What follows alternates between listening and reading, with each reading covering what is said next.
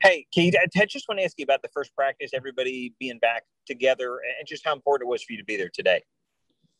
It was very important for me to kind of be here today, kind of get back in the building, get my feet wet, kind of get used to the terminology, and kind of, for me, it was more of getting back used to the coaching points that was made about playbook. That's what kind of interested me this offseason. Then just get back in the building, running around.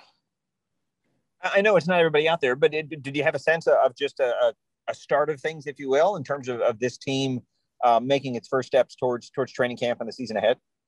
Can you repeat the question, please? I said, I know it wasn't everybody out there today, but just what it means to have everybody out there kind of taking that first step toward the season.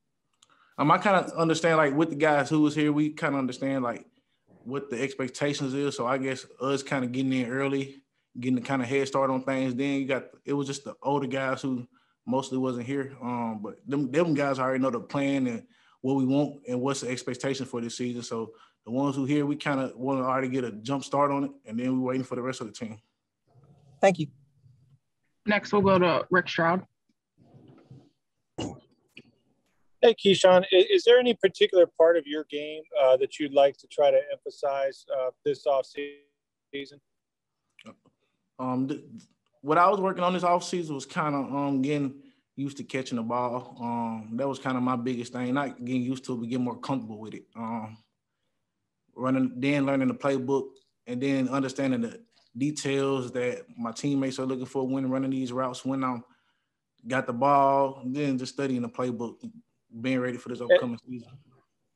And I know, you have a pretty good running back room, to say the least. They've added Giovani. I don't know if you had a chance to meet him before today. Just what do you make of just all the talent that you guys have now, and how you will sort of, compete and fit into that? I mean, my job is just to go out there every day and compete. I leave the rest up to the coaching staff and whoever decides who plays or who's not. But I just know that I can only control what I go out there and do. But besides that, I love the running back room. We got good energies in there. I met Giovani probably like last week or so. And he a good guy to be around, learning from him, kind of giving me pointers on his game. And then, like I said, it's a good room, so we good. Thanks. Next, we'll go to Luke Easterling. Hey, Sneak. Not a lot of rookies get to experience a championship season like you and the rest of the rookie class did last year. A lot of guys wait their whole careers to do that.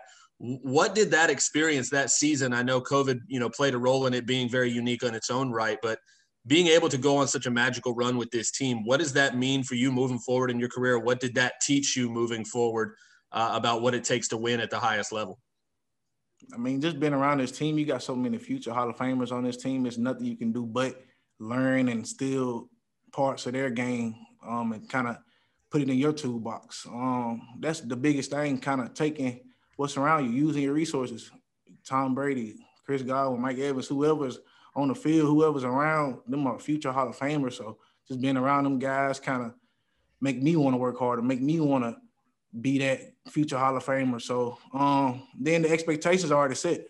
So I'll just go from there. I know what it takes to get there, and I know what needs to be done to get there. And then for me, it's playing in the Super Bowl. That's my next step.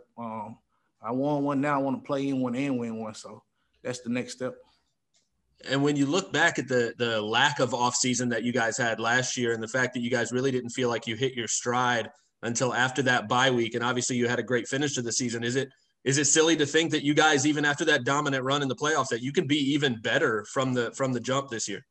Of course. You can always get better. It's never enough. It's never such thing as enough. So you can always get better, always can grow from both sides of the ball, special teams, wherever. It's always room to improve because you got to understand them guys on the opposite side of the ball are watching film too, trying to kind of trying to break us down, trying to figure out our game too. So they trying to get to Super Bowl just like we is. Thanks, Nick. Next, we'll go to John Ledyard. Sneak, I'm curious, last year as a rookie, what was the most difficult thing for you transitioning from college to the NFL and playing your position? I'd say the most difficult thing for me was it was more mentally than kind of physically, being that I wasn't getting a lot of reps. Things weren't going my way, and I kind of figuring out college versus the league. Then, like I came into it with Tom Brady, who's expecting you to be ready right now, and so his expectations for me was high. Mentally, it was a lot, but I figured it out. Kind of slowed the game down, and now I'm ready. So. What's your path to getting on the field this season? You've got guys like Leonard Fournette, Ronald Jones, Giovani Bernard, or some veteran guys around you now, and you've got to find a way. Your goal, obviously, is to find a way to get on the field. What do you see as being your path to get on the field? What areas of your game do you have to get to that level where you can bypass and get some reps from some of those guys? I believe it's just when I'm out here at practice, kind of showing them that I can do everything. Catch the ball, run the ball, block, whatever it needs to be done, I can do it. And then that's just come along with gaining trust from them. So once I gain that trust, everything else will fall in place.